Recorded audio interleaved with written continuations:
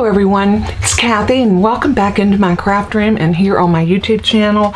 Today we're going to play with an old but goodie. It looks like this has kind of been revitalized.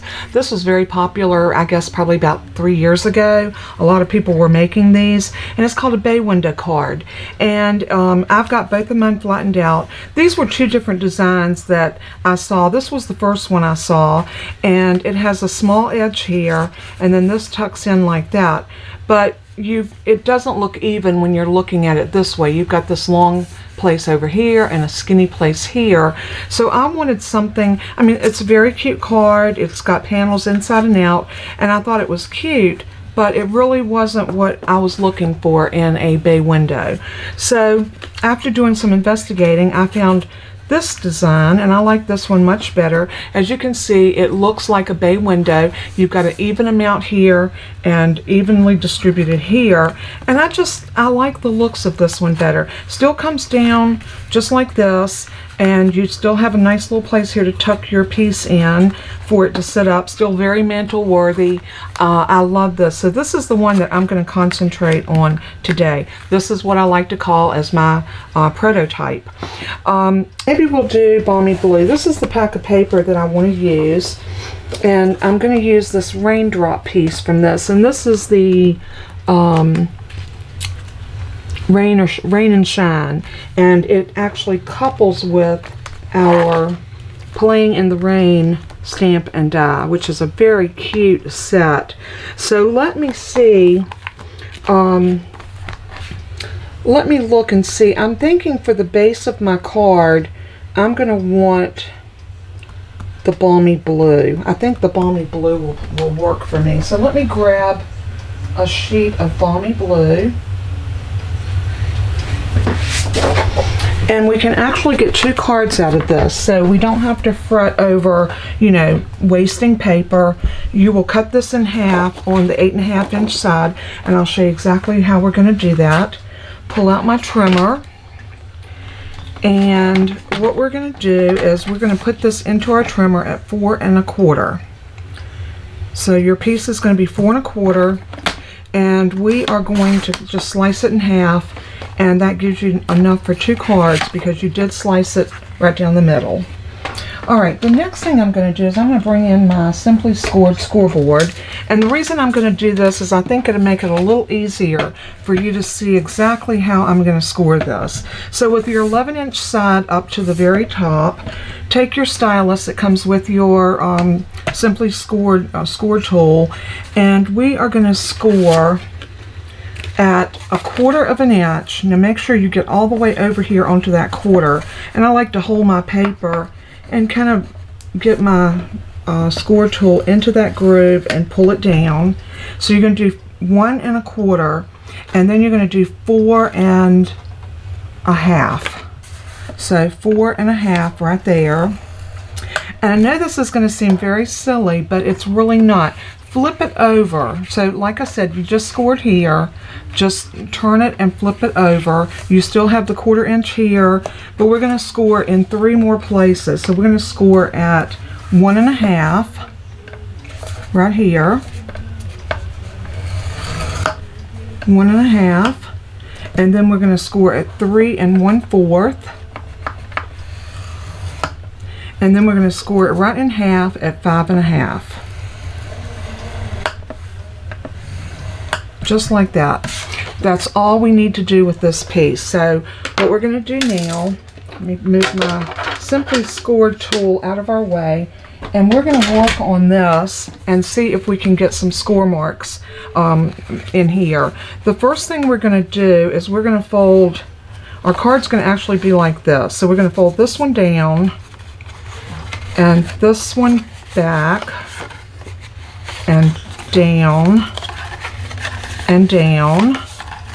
So it's going to be something like that, and then we're going to fold this little one up. And what I would do at this point is I would grab my bone folder and I would give it a good crease. So then when you turn this over like this, you're going to see how our card is going to be a bay window. We're still going to need a couple more pieces. We're going to need another piece here that's going to be 1 inch by 4, and we want it to be the full length, so 4 1/4. So I have this other piece that's 4 1/4, that's already 4 1/4. I'm going to cut a 1 inch piece off of this. Now I said earlier, let's see if I got a scrap of Balmy Blue over here. I should, because I was playing with Balmy Blue yesterday. Yeah, we do. So I'm going to save this piece because this will make another card. So I'm going to take this piece, and it is 4 and, it's like it's 4 1/2, no, 4 1/4, and I'm going to cut a 1 inch strip off of this. And then we're going to cut some of our designer series paper. So I'm going to just lay this in here, and I'm going to put this in on this side of my trimmer because you have 1 1/2 inches over here. This allows you to hold on to your paper over here and slice your piece off. So there is our other piece of Balmy Blue we're going to need. Now we're going to do some decorating on the front of it, but we'll get to that once we get the actual mechanisms for our card together. I'm going to take my bone folder and I'm going to crease down this really tight because this is going to get glued down so it doesn't move.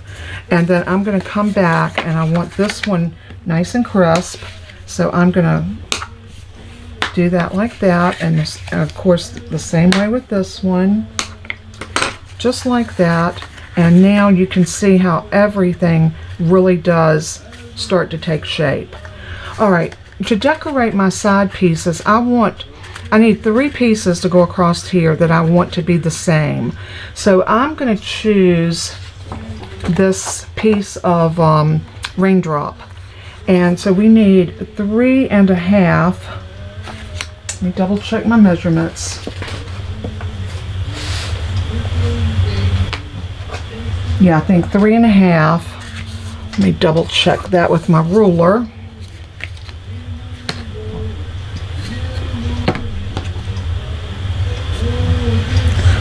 Yeah, I think 3 1/2 is what we need it to be across the top, and it needs to be 4 inches wide. So I think I'm going to do it like this. This looks like the rain's coming down. So I'm going to cut this to 4 inches this way, and then we'll do 3 1/2 that way. So 4 inches this way. So I'm going to turn it this way because I want that side. So I want it to be at 4 inches. 4 and 3 1/2 this way. And once you get that piece cut, now all you're going to do with this is you're going to cut 1 inch off of each end. I'm going to cut this piece off, and then I'm going to move it to this side and cut 1 inch off. Very simple. These are going to go on these sides right here. This one is going to be perfectly fit to go here in the middle. So if you use those measurements and take 1 inch off of each side, you'll get exactly what you need here. Now we do need some pieces to go on our sides, which are going to be here and here. So we're going to need a piece that is 3/4 of an inch, and it needs to be 4. So I'm going to do 3/4 of an inch, and I think I'm going to do it from this side, and I'm using the other side of this, which is that pretty pink, and they're like little flowers, which is really pretty. So I'm going to cut 3/4 of an inch off there, and another 3/4 of an inch, 3/4 of an inch right there, and then we can cut both of these at the same time off at 4 inches. And see, that's just about 4 inches, so it's just going to be a smidge. See what I mean when I said a smidge? It's just barely 2 little pieces, so that works out perfect. So those are all of our pieces. So let's go ahead and get the bases of our card put together, and then we will I'll show you how we're going to decorate it. So the first thing I want to do is I want to glue these pieces down on here. Now if you wanted to, you could put white behind this if you wanted it to pop, or you could go and pull the gray and put gray behind it. If you do that, I would take about 1/8 of an inch off of these, so to give yourself a little bit more of a border. I'm just going to glue these down. So I'm going to take just some liquid glue, and these are your 1-inch strips. So I'm going to just put glue all over this, like so.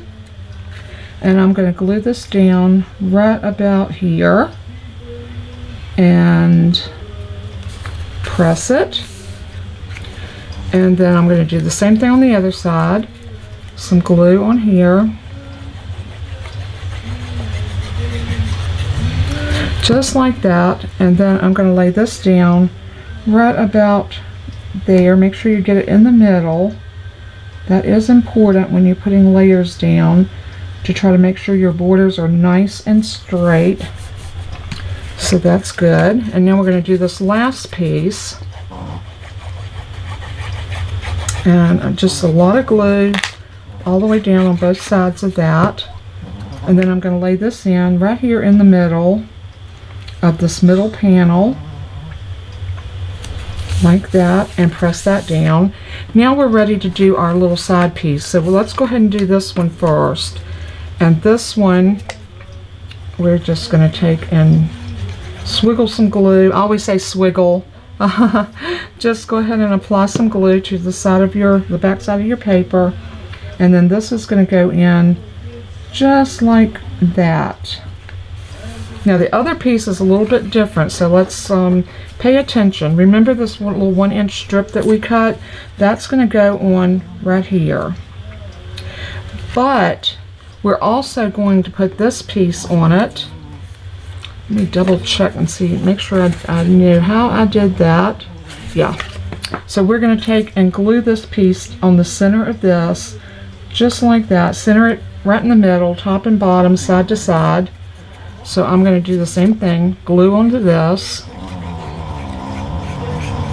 This is just a really quick card that you can put together in just no time flat, and it makes a statement. I think it's a very beautiful card, and you can choose any color paper that you want. Now, in order to put this down, I'm going to go ahead and glue this down right now before we go any further. So what you're going to want to do, this flat flap that's underneath the piece that you've already put to, you want this to be glued down completely flat. So I'm going to open it up and I'm going to put glue all over. Now here you could use tear and tape, you could use your Stampin' seal, whatever you like the best. You can use whatever. But all you're going to do is just bring that over, hold it flat, and I like to take my bone folder and just press it, just to give myself a good adhesion, just to make sure that glue gets in there nice and good. So that is down now. So now we can take this one and we can actually sit this right here on our edge. That looks like it's a little bit longer, so I'm going to snip using my scissors just a tiny bit off of this end. I must have miscut this. Let's see if that works a little better. Yeah, that's better. That's much better. So what you want to do is you want to decide where you want your stopper to be. And I want mine right about like that. That looks like it's nice and even. Bring this over. Something like that. So now I know that this is my stop place. So I'm going to hold that and grab my Stampin' Dimensionals there, and then I'm going to put a Stampin' Dimensional, and I'm going to use the little edges and bring them right up to that edge. Just like that. Not overlapping it, but just enough so it butts it. Now I'm going to do the same thing down here at the bottom. I want another one that's going to go right here. And then I'm going to grab one more and put it right here. And then I'm going to grab two more. I'm going to put one here and one here. And then what's going to happen, this is going to sit on top of this, and that's going to give us that lip for that to go under.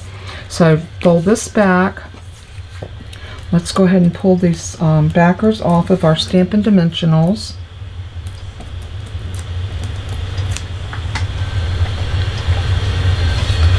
Like so. And then I'm going to bring this back over. And then I'm going to sit this down. Oops. You don't want to sit it down till you're ready.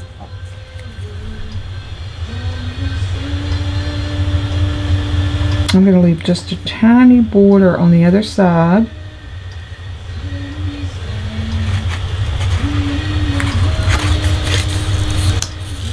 It's not quite where I want it. And you see what I did? I got some paper on those little Stampin' Dimensionals, but that's okay. Just take and put a little wet glue on top of them. And then that will make it where you can put them down just like you want them.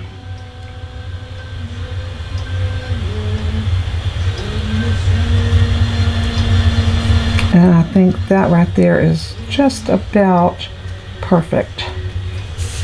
So I'm going to press that down, give it a good press, and get my pen back in my glue. And now I'm going to give it another press, and as you can see, there is our bay window card.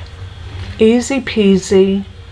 And now we can go ahead and start to decorate, which to me this is always the fun part. Now I love these little characters, and I think we have a die that will cut that one out with the umbrella, the little fox. And I think it'd be so cute playing around out there in the rain. And this is the one right here. So what I'm going to do is I'm going to come up where I can actually grab, let's see, it goes like this. I'm going to do my best to get my little fox out of there without disturbing too much of my paper. So what I'm going to do is I'm going to come, I want those flowers too. I might put those on there if we have room.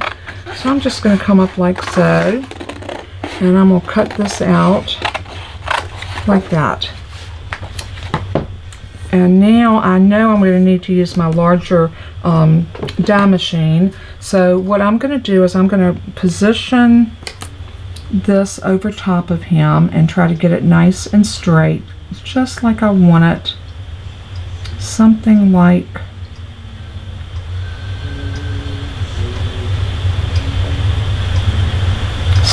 that. And then I'm going to use my little post-it flags. Y'all know I love these things for holding my dies in place. And I'm going to put maybe 3 on here. And then I'm going to bring out my embossing plates. I'm going to go ahead and put him on here. And then grab my machine. This is my Stampin' Cut and Emboss machine. It's a biggie, but not, I mean, it's not super big. A very compact machine. Let's see if I zoom y'all out a little bit. There we go. You can see it fits comfortably here on my desk. And when you open it up, you have a nice flat bed to put your pieces on. So since we've already got that in there, I'm just going to go ahead and slide that in and then start to crank. Now you can see how easy this is to crank. I mean, it's going through like butter. Love this Stampin' Cut and Emboss machine. And the good thing about it, it folds up like that so it doesn't take up a big footprint. If you remember the Big Shot, that thing was humongous because it was long and it took up so much space. This one is much better. And I have a Big Shot and I've never used it since I got this one because I just love the way this one works. It is a dream machine as far as I'm concerned. So now let's go ahead and pop out our little fox, and he's so cute. And I think he's going to make a real statement on the front of our card. And we're going to find a sentiment as well. So let's see if we can find, I was thinking of cutting one of these little flowers out. Let's try it and see what it looks like when I trim it out. So I'm just going to go in like so, and I'm going to do like a little bubble cut around the flowers. I'm just going to kind of go in and out around that little blue. Doesn't have to be perfect. You just want those flowers to be gorgeous. I'm going to cut down this way to give myself, so I can get my scissors up in there. And I'm going to continue to come around that leaf and down and around and around. And I think we're going to be able to get this out pretty well. Now I'll probably trim it up a little bit more, like especially right around here. I want to round that off just a little bit and come in underneath there. Like so, and then cut like that, and maybe just a tiny bit like that. Let's see how those flowers look right here. You know, I'm not too sure we even need the flowers. I might save those for another card. I wasn't sure how they were going to look on there, and after I put them on there, it was like, I don't think we need those. He's cute with his little umbrella, and only thing we need is a sentiment. So I think I like Rainy Days Are Better With You. So cute. So I'm going to grab out Rainy Days Are Better With You. We're going to grab a scrap of basic white. Not a problem. I've got plenty of scraps like this in my scrap bin. I'm wondering if I want to use this or if I want to use a die. I have fallen in love with this one that's in the All That die set. This was He's All That. That was in the annual catalog. And I didn't put a sticker on that one. But this will definitely work in here. So I'm going to stamp it again.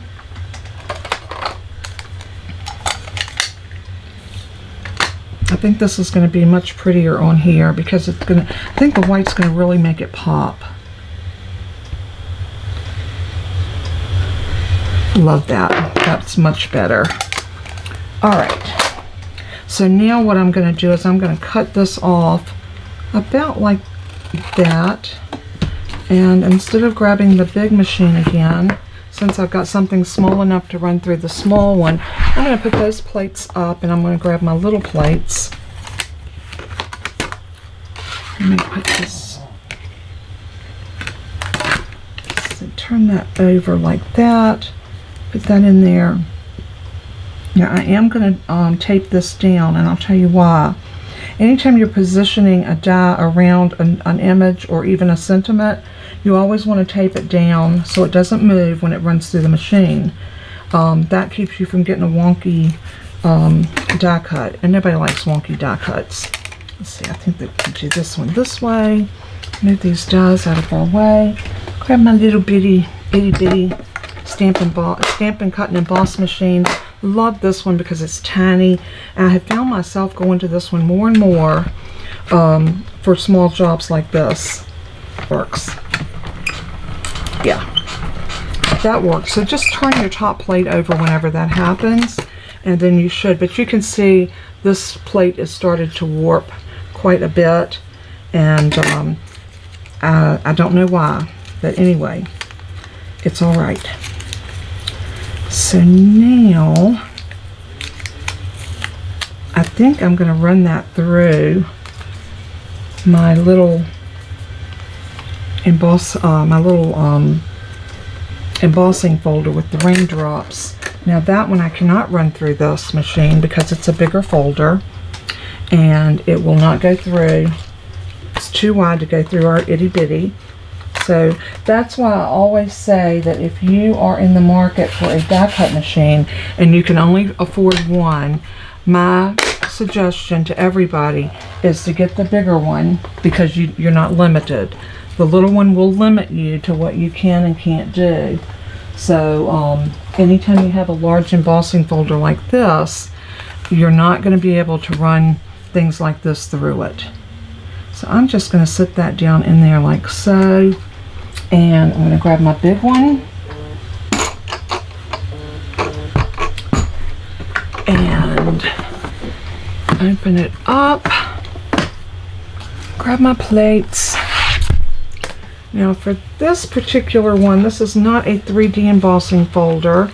You're only going to need your number 1 plate and 2 number 3 plates. So I've got one number 3, and I'm going to get my cover plate and put this over top, and this should run through perfectly. That's the other thing I love about this machine. There's never any guessing as to what goes through or when it goes through. Your sandwiches always work perfectly every time, and I love that. I absolutely love it. Now we have raindrops on this. Can y'all see that? Isn't that cute? Love, love, love that. And they're embossed nice and deep, and we can bring this up and put it right here like this, and look how stinking cute that card is going to be. So what I want to do is glue this down first so it's right there at the top, and then we can let his little umbrella come up right on top of that die like that, or that die cut. So let's go ahead and get our plates out of our way. And my embossing folder back over here. And let's go ahead and bring everything over to the front. And for this, I'm going to use some, I'm debating on whether I want to do those little drops in blue, but I think I'm going to leave them like they are. And I'm going to take my Stampin' seal, and I only need just a piece right there in that middle area. I don't need it to go all the way across, because then my piece will not come up like I want it. So I'm going to very strategically center that right about there. Give it a press, and then this little guy's going to get popped up on some dimensionals. So let me grab my dimensionals. Oops, left out one of my plates. I like to keep those together.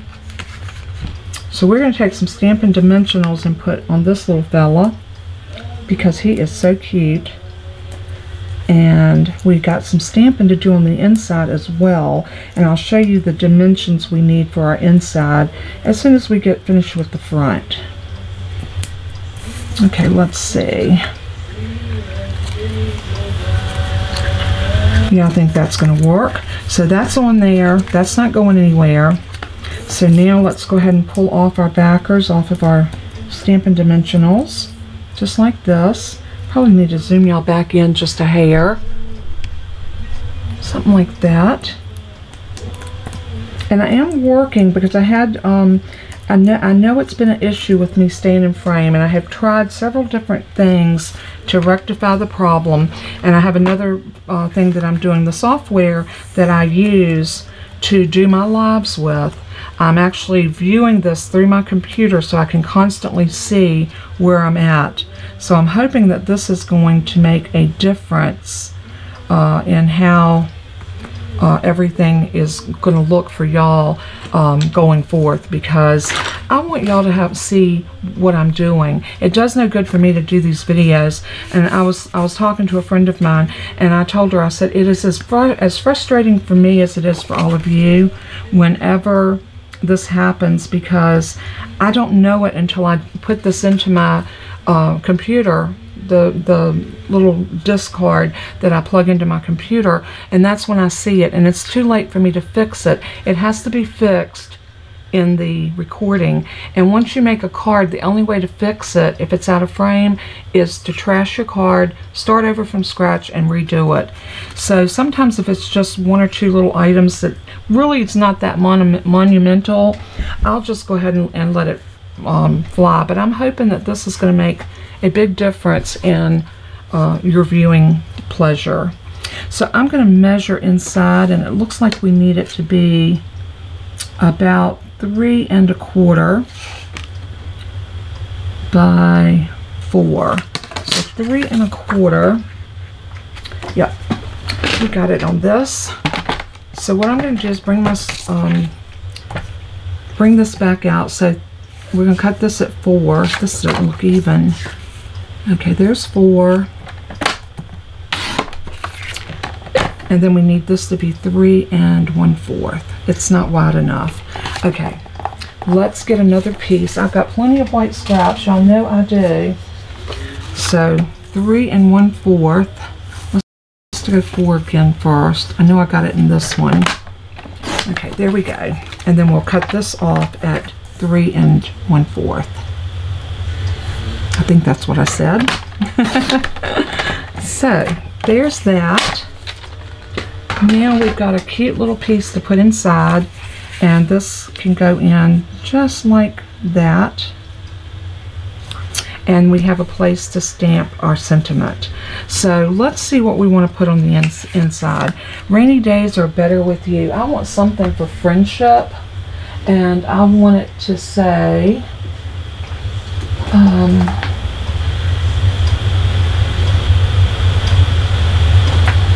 this one, full of love. It says always grateful for you, and I think that would be perfect on the inside of this one. So let's go ahead and grab that one, and it says always grateful for you. So I'm going to put this right about here, and again I want to stamp it in that beautiful rich black ink. So I'm going to get my Stampin' Scrub, and if you have not checked out one of these, you are doing yourself an injustice. Now I've already gotten stamp cleaner on here. I'm going to reactivate it with just a little bit of water. So here's my Stampin' Scrub. You have one side over here for cleaning and this side over here for drying. So I'm going to reactivate it by just squirting just some water on it. And then I can bring this stamp over and clean it. Just like that. And now I can go ahead and pull this one off, and we can go ahead and load this one up. So y'all know I like to put these on a grid line and pick it up, and then we're going to grab that ink again, and I'm going to ink this up really good.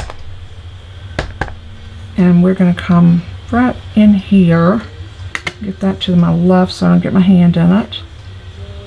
And I'm going to put this right about here because I want to do a little flower or something down here. So we're going to do always grateful for you. Very good. And then what about the little flowers that we cut out earlier? How cute would that be right there in the bottom corner? Or maybe over here. I love it. See, I told you those would come in handy. So I'm just going to take some liquid glue and put liquid glue all over this. And then glue that down right here in that corner. Just like that. Let me clean my stamp again. And then we'll glue that in, and this card will be done. Just think how many of these you could make. Birthdays, anniversary, thank you cards, get well cards. I mean, you could just really go to town and knock these out because it doesn't take a lot of product to make one of these, which is always a plus. So now we can just put that in right there, and put glue on here like this.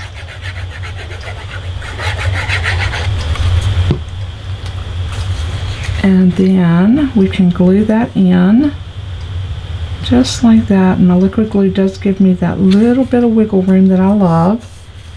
And then press that in. And then when you get ready to mail this, you can mail it flat like this. And if you want to, you can enclose a little note to tell them that it's a bay window card, and instruct them on how to tuck that little side in. Very easy little mechanism to work, and because you've already folded this up, it shows very easily that it needs to do something here. So just a little tuck like that, and is that not the cutest little card ever? I love little critter cards, and I know that most of you do, and I thought this was just a great way to showcase our bay window card. And you could do this with so many different stamps and dies. I mean, it is endless. Now, and if you wanted to go back and put these on, you would cut another piece of this just like you did here, 3 1/2, cut an inch off of each side and glue them in here, and then that middle piece will go right there. Be really cute to do it with that paper. But I'm going to leave it like that for now. I think it's absolutely adorable. You'll have to let me know in the comments if you like this card, if this is a style card that you would like to make. And as I always say in closing, let everything that you do and say bring glory to our Father in heaven. He is worthy. So until we craft again, may God bless you and keep you. And if you are interested in any of the supplies that I use to make this card, please visit my website. It'll be listed below, or go check out my blog. You'll see pictures, a PDF tutorial showing you how to make this card with all the measurements and pictures. So until then, until we craft again, take care, be good, and be blessed. Bye-bye.